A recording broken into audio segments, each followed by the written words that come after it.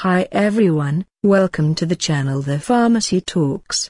Today our topic of discussion will be terpenoids and their classification. Terpenoids consist of 5 carbon isoprene units having the molecular formula C5H8. Terpenoids or terpenes are classified into terpenes, monoterpenes, sesquiterpenes, diterpenes, triterpenes and triterpenes depending upon the number of isoprene units they possess. Terpenoids or terpenes contain single isoprene unit while monoterpenes contain 2 isoprene units. Examples of monoterpenes are methyl and citral. Sesquiterpenes contain 3 isoprene units. Examples of sesquiterpenes include artemisinin.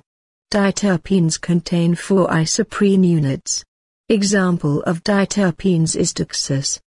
Triterpenes contain 6 isoprene units. Example of triterpenes include ambergris. Diterpenes contain 8 isoprene units. Example of diterpenes include carotene.